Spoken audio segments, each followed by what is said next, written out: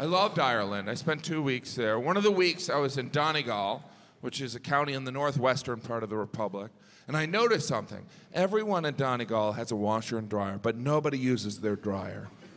They're like, that won't be necessary.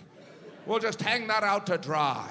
And I was kind of skeptical, but I was staying with friends, and they offered to do my laundry, so they took my clothes, and they washed it, and they hung it out to dry.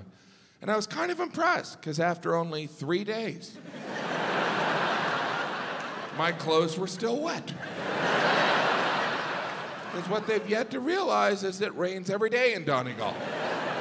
It's like living in a shower. But my friend, she was so proud of the line dry. She goes, isn't that just better? Doesn't that smell glorious? Meanwhile, I'm holding a wet T-shirt. Yeah, this is great. I can just pretend I got off a log ride.